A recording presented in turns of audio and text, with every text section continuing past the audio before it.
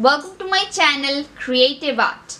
I am Nilima and today we are going to do coloring on a sculpture painting. This is the same sculpture painting we made in our previous video, and in this video I'm going to show you how you can magnify the beauty of same sculpture painting just by adding and using few acrylic colors on it. So let's quickly check out all the materials now, friends. To beautify this painting, I'm going to make use of two very simple things. The first is acrylic color. For the flowers, I'm going to use a neon pink and fresh tint color. For the leaves, I'm going to use a neon green, a light green and light blue colors. Other than that, I have made use of a few glitters which are called pixie dust glitters. I bought them from my local store, but you can also buy them online now. And a few paint brushes. So here I have made use of two round hair brush number 3 and number 1 and one flat hair brush of number 1. For my base color, I have made use of two special pigments. The first one is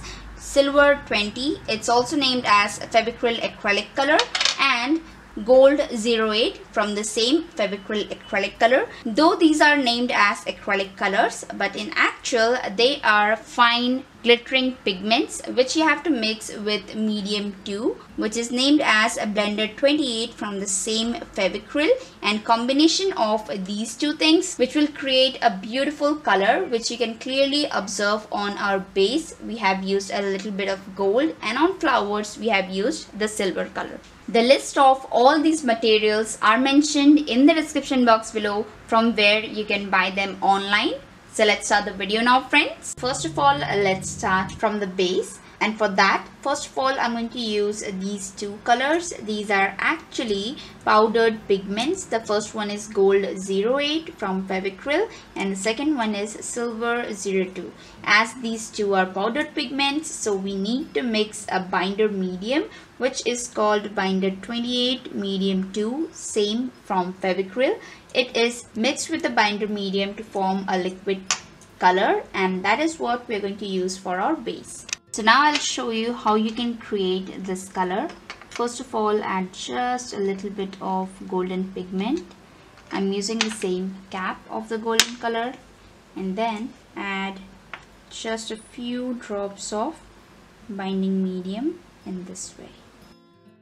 Now using a stick or a paintbrush, give it a gentle and nice mix till the complete pigment gets mixed up in the binder in this way. So now you can see how beautiful the golden color looks. So what I'm going to do is I'm going to use my same flat hair brush. Just tap tap tap, take some golden color in my brush and give the base a slight touch of gold in this way.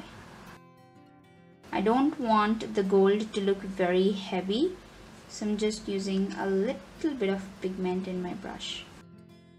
Take a little bit of gold pigment and spread it on my base in this way. I'm especially applying the gold on the part where I have used yellow, because gold looks so much good with yellow as base. I feel it looks good. Okay, you can randomly see the golden tint. Now in the same way I have mixed silver color, and using my flat hair brush I'm going to give just a few gentle tappings on few petals of the flower, not all the part but just a few. And then using my brush I will blend them in a very good way.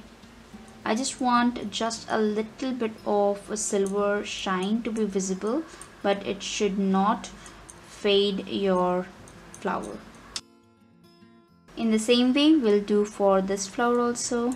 Just a little bit of silver touch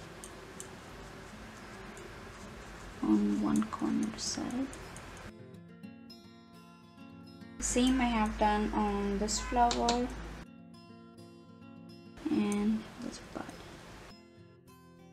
Okay, I think this much is enough. Now friends, after using the golden and silver pigments, I'm going to start coloring, and first of all we're going to start coloring by our flowers, and for that I'm going to make use of neon pink Fevicryl acrylic color and a small paintbrush. So first of all I'll take just a little bit of neon pink in my paintbrush and I'll start from one edge of the flower, coloring it just a little bit of neon pink. Then each time I'll take just a little bit of water in my paintbrush and bring this neon pink color down in this way. We're not going to color the complete petal, we're just going to shade it in a brighter color. If needed, use more on the edges and this way. That is just enough. Let's use it from here. In the same way, I will be coloring each petal, and as you can see, this time I have started from one edge of the flower to one corner. Each time I'll wash my brush, take just a little bit of water in my paintbrush and spread and bring the color upwards.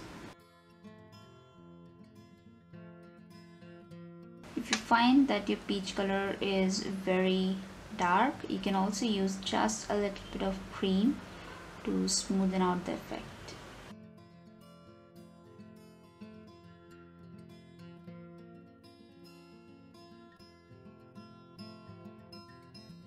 Okay, so in the same way you can color rest of the two flowers. Now I'm going to show you to color this bud using just a little bit of neon pink in my paintbrush and spreading it around using some water.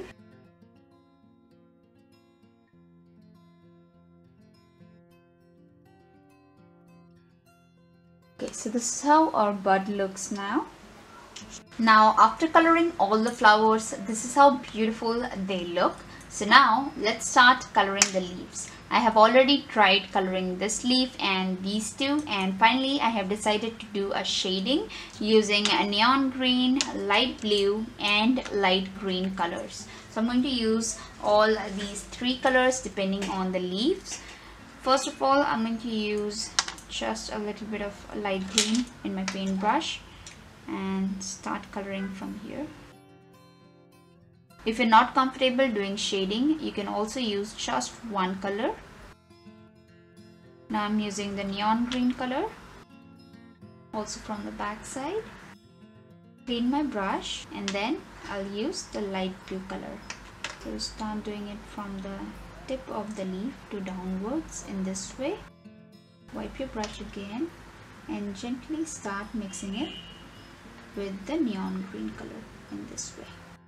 Each time for shading, wipe your brush a little bit. And finally, this is how it looks. Do the same with all the other leaves. Start with the light green. Place it inside the leaf in this way. You can also start from outside. Then use neon green, color the middle part, mixing it with light green first.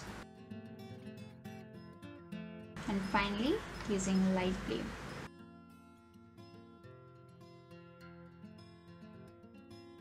So in the same way I'm going to color rest of the leaves, first starting with light green, then neon green, and then finally using the blue. Now in the same way I will be coloring the leaves of these buds. First of all, I'll do it completely light green color, and then I'll use neon green for some shading. I'll use just a little bit of neon green and do the shading. In the same way, you can also color these stems, which we have made using the ceramic cone liner. I'm just giving it a highlight color using neon green. I'm just giving it a highlight color using neon green. Now I'm going to color this part. And finally at the edges, I'm going to use neon green in this way. In the same way, you can also color the center of the flower, just giving it a highlight. Now friends, I'm thinking to color this butterfly using just a little bit of light blue. Later on, I just thought to add some glitters. So what I'm going to do is, I'm going to use just a little bit of Mod Podge. Place it from the inner side in this way. Then I'm going to use a blue color glitters and place some glitters on the wings. Now again, I'm going to use a little bit of Mod Podge from the outer side of the wing in this way. So this, friends, was an absolutely unplanned step which I'm doing. So you may find these glitters and their names in the description box below. And place just a little bit of black glitter.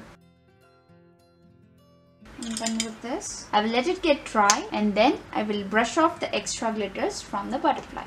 So now finally friends, this is how beautiful our sculpture painting looks when we have finally completed coloring it. You can clearly observe how popping the colors look just by the use of neon acrylic colors. When I was unable to decide the color of butterfly, I did use my pixie dust fine glitters, and this is one of the best things to do when you really get confused in coloring part. So friends, this is the final look of our sculpture painting. Do tell me in the comments below, how did you like my videos, friends? And if you do like my videos, please do like, share and subscribe my channel. Thank you for watching.